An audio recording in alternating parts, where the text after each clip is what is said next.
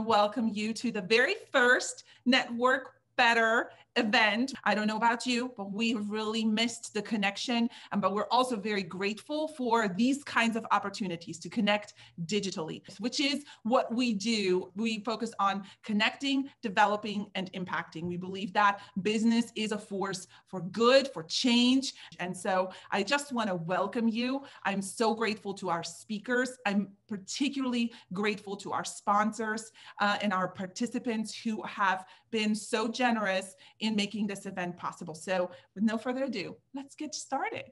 It's my pleasure to introduce our first speaker for today, Carrie, Aldous. Thank you so much. I'm super grateful to be here. Thank you, Bianca and Samantha, for having me do this panel and talk a little bit about my business. I learned so much from my community. I'm happy to have it be my turn and share a little bit how I've utilized Clubhouse to help my business. So what exactly is Clubhouse? Everybody's probably heard of it if you're not on it already. It is an invite-only social media app. Imagine a virtual conference hall, okay, where there's maybe literally a hallway with a bunch of doors. And in those doors are big conference rooms. And the conversation rooms are literally running 24/7. And they cover every topic imaginable. For me, it really created a sense of togetherness because being a solo entrepreneur at the beginning of the pandemic, I didn't know what other vendors were doing. This app really opened up worldwide. What are people doing? And specific for me for live events. So it really was a lifeline for me last year. I am a makeup artist in a very luxury, high-end market. I feel really lucky to live in Napa. We have some of the most amazing wedding destinations worldwide here. For me, I knew I had a lot I could share, and having to just talk about it, how I run my business, how I serve my clients, it kind of forced me to elevate myself as a small business owner. And it exposed me by just talking authentically to people in my industry. It exposed me as an authority in my field, in particular in luxury bridal, but also in my market, in my industry of Napa Valley. It is time for our second speaker. We can't wait to hear from Shanna. Thank you so much for being here. So hi, everybody. Thank you guys for letting me be here today. Today, I'm going to be talking about digital marketing and storytelling. And I jumped at the chance because those are two of my favorite topics. So Bianca said my name right, Shanna like banana. And if you haven't already, connect with me on Instagram or Twitter at Sharayray. On my website, shannable.com, basically a checklist for what I think people should be doing on a day-to-day basis when it comes to social media marketing. And a few weeks ago, I added another title to my running list of what I do, children's book author.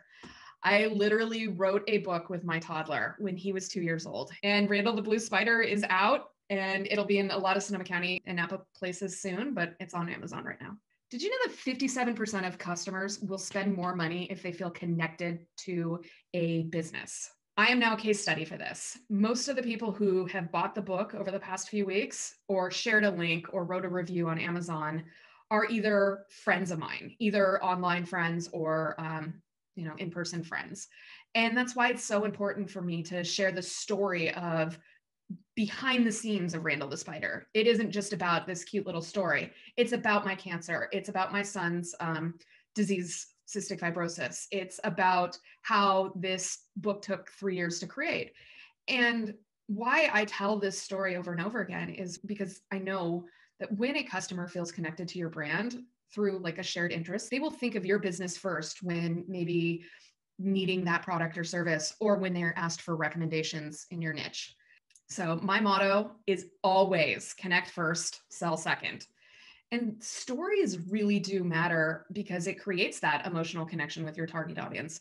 When I mentioned the word Starbucks as a business, you might think about people making coffee or frappuccinos or other sugary caffeinated drinks. But when I talk about the brand Starbucks, people associate that with emotions. Maybe it's feelings of sitting down with friends and gossiping over coffee or standing in line with coworkers. But the branding is the core values and what your purpose as a business owner. And storytelling is basically the narrative that shares those emotions and connects with your target audience. If you're not sure what your core values are, ask people what they think of you, your brand. Ask social media or call your best customers and ask. Is it something about you that makes people excited? You know, when it comes to social media, after your initial like audit and brain dump of all the content ideas, one thing I always recommend to people is to plan ahead. By planning ahead, you're able to really focus and then spend dedicated time, which actually saves you time in the long run. Thank you so much, Shanna. You definitely have a ton of questions. Thank you guys. And thank you all for participating in such a lively way. I really appreciate it. We are just going to let you know we have a few awesome sponsors for today.